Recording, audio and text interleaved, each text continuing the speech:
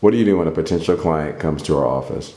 When you come to our office, I introduce myself as Katie, paralegal of attorney Mark Nicholson. Then I take you to the conference room where I offer you drinks, snacks, and then I have you fill out our intake form. You fill out your name, address, email, and phone numbers, and then we have a way of contacting you. Then I introduce you to attorney Mark Nicholson, where we'll discuss your case, go over documents, take notes of your case, and then if you do indeed hire us, you fill out our legal contract, which goes over our agreements and our terms of representation. After our meeting, I'll draft our appearance and our representation starts.